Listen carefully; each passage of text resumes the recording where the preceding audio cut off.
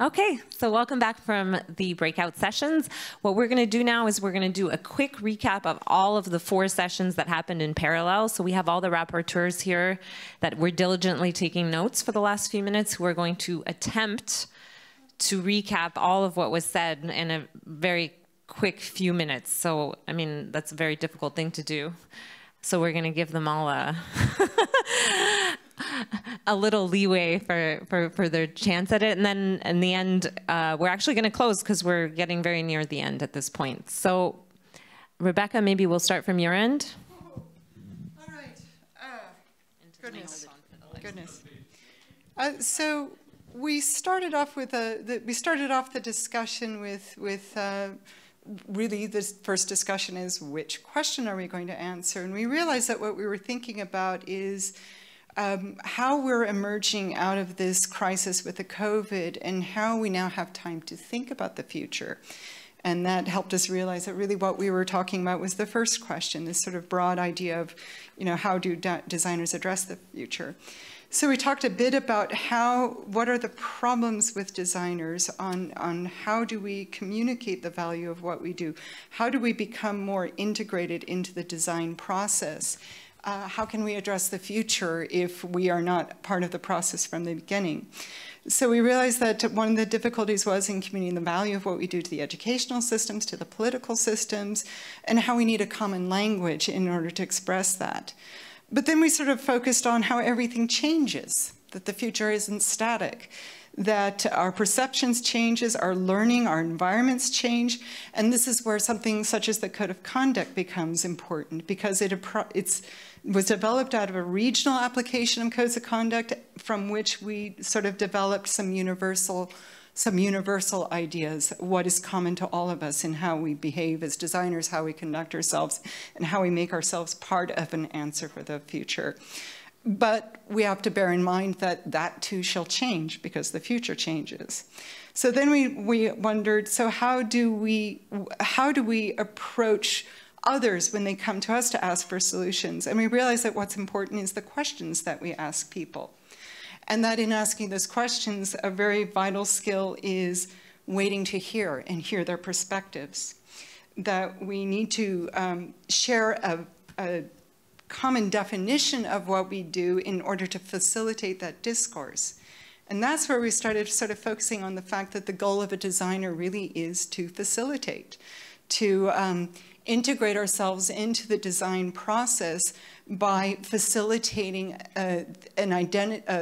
facilitating the identification of what the problems are in order to develop what the solutions are.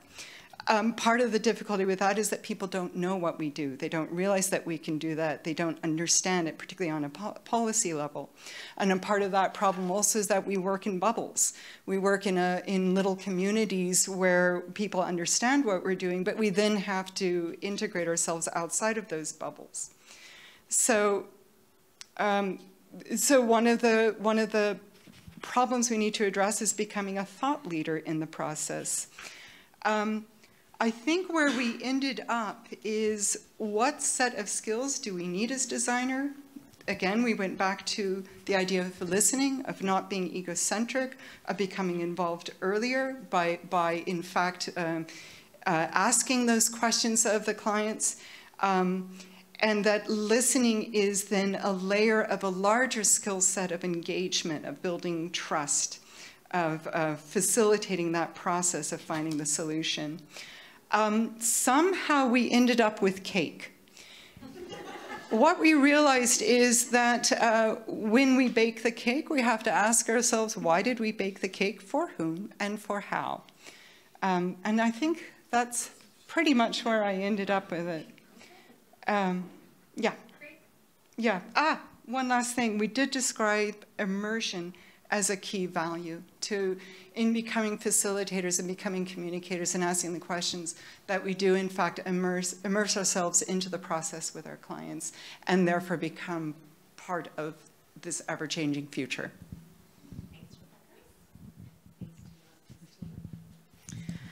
So in our team, we focused on the question, how does one ensure future designers are equipped with, to make the ethical and moral decisions that they will need to make. And let me put this here. So we started talking about how it's crucial that we really understand the problem first, instead of providing copy-paste and visual solutions. We really need to understand the problem and then understand the solution and how it will affect or enhance or affect other lives. And then we realize we refer to the clients as them, like they're separate, but we're all human, so we need to not forget this. Yeah, I think it's okay. Okay. And we were talking about the portfolio example that David mentioned in his speech, how we are used to showing our portfolio and not communicating what we do.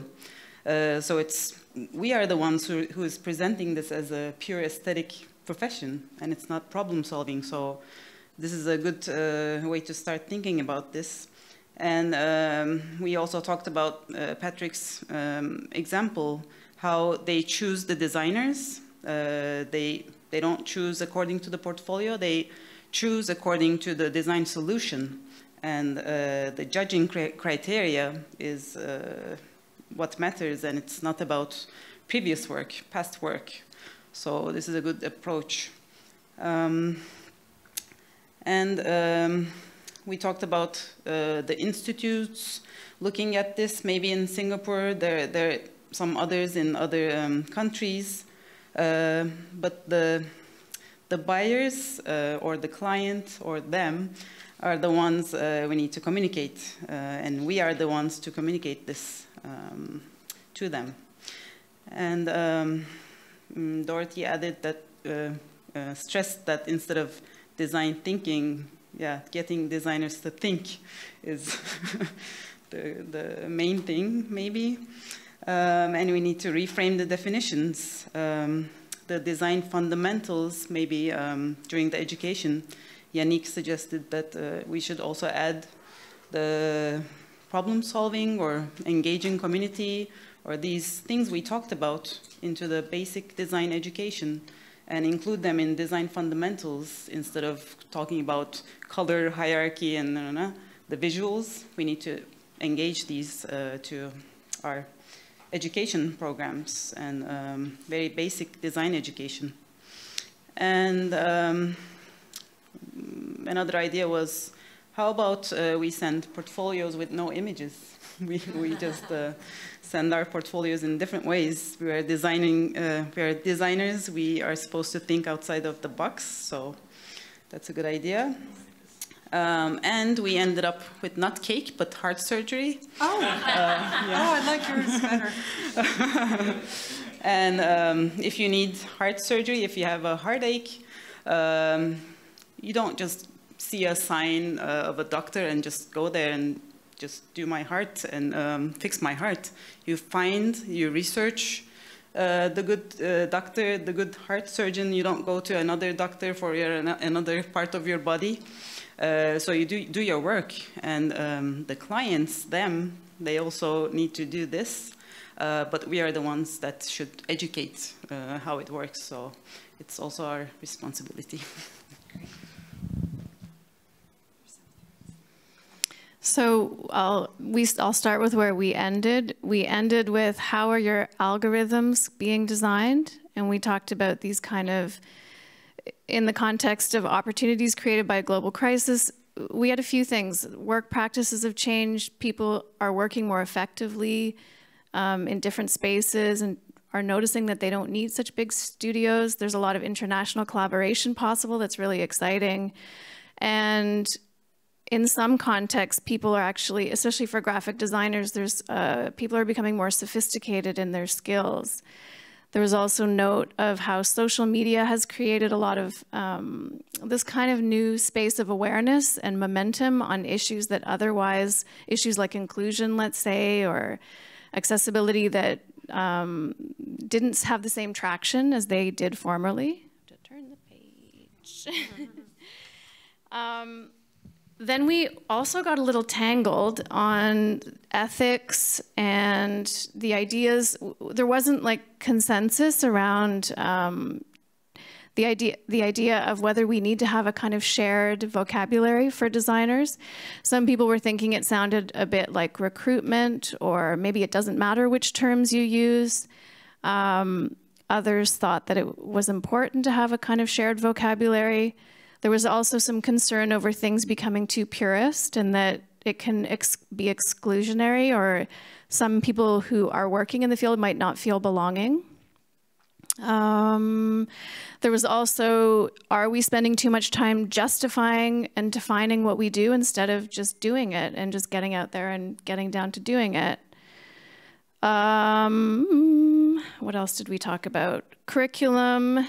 There's definitely consensus on transdisciplinary knowledge getting passed on from a young age, and that we should expand and broaden what young people and people of any ages learn. We also said that design itself has no ethics, that actually we just need to be decent human beings, and maybe I'll end there. I think we all kind of focused on the same question. It sounds a lot like the idea of forming future designers was a big part. So we actually did that as well. Like we answered the question that Malike said out loud, which was the question about how do we form future designers to ensure that they're going to be able to do the work in front of them. And I'm hearing a lot of common themes here, because that the idea that we're actually people, that we talk about ourselves as designers and professionals and whatever, but in the end, if we're decent people with morals and values, then we're going to be good designers and good doctors and good everything else. That's kind of the common moral thing. There was a bit of a discussion now about the younger generation and the difficulties of teaching young people that are, connected to social media or things like that.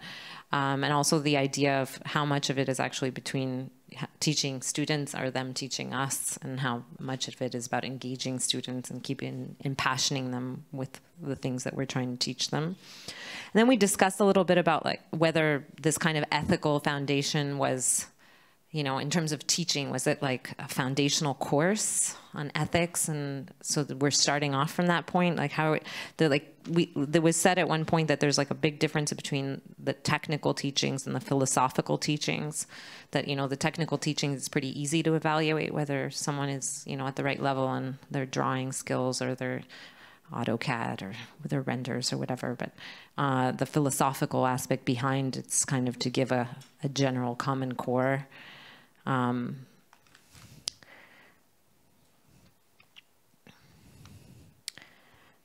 There was this idea of show, don't tell, that actually maybe we're talking about it a little too much, and we're putting a lot of emphasis on this kind of top-down teaching methodology where you make a course and you like pump it into people's heads rather than, showing examples and seeing how that's done within your community.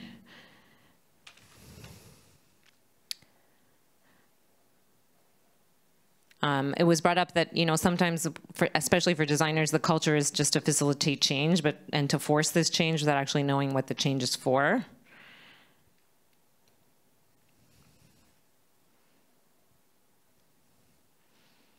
Sorry, I'm kind of reading my notes quickly. One of the comments that was brought up, and I think it's actually, considering our conversations of the last few days, is this idea of, aren't we putting a lot on designers here? It's like all of these life issues and everything that's going wrong, and we're expecting designers actually to make, to change all those things, and how much leeway do we actually have with our clients? And discussing the importance of educating clients and incorporating that into it. But really, I think we have a tendency as designers to get into this whole discussion and think we do everything and it's our fault, but we can change everything and we're the solution. Maybe to be a little bit more humble and accept that we're a small part of it and there's a big ecosystem that we're working within. Someone said that professionalism implies some education of the client as well. It's not just the education of the designer.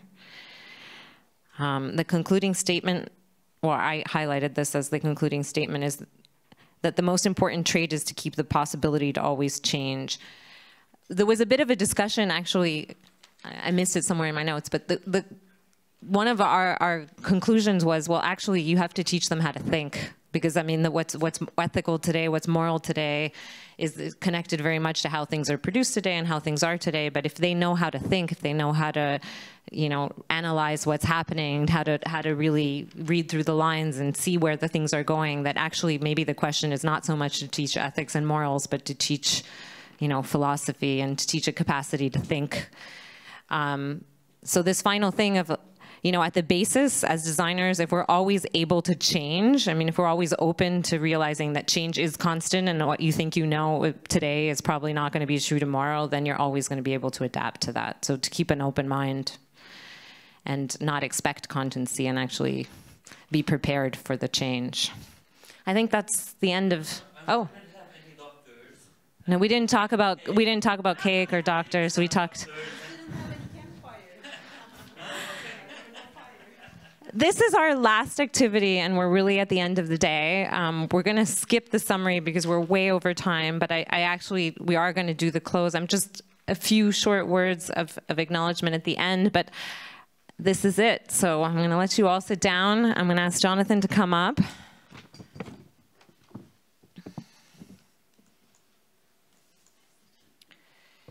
So just a little short close, and we'll let you go for the day. Thank you, Anna. Very well done. Thank you all for participating so much into that. I always love those deep dives after our brains have been absorbing so many great ideas and thoughts and considerations. Very quickly, so we can end, I just want to say thank you so much for participating. Thank you for being here. And I especially want to thank our member, Lithuania Design Association. And we call them our member, but quite frankly, these are our friends. So thank you to those that are Gediminas, Elgirdas, Jonas. Thank you for being here. Deeply appreciate that. Without the dedication of our members, we would not be able to provide meeting points for our community. And that's what we are. We are a community. And as Lena said, a family. Special thanks go also to the Lithuanian Council of Culture and to Kaunas 2022 for generously supporting these activities. I would also like to thank all those organizations that came to Kaunas and shared this experience with us. So thank you for joining us. This has been the 2022 platform meeting. I know that I'm taking a lot away from this, and I hope you are too. We're not completely done with everything, but this will conclude our formal platform meeting. Thank you.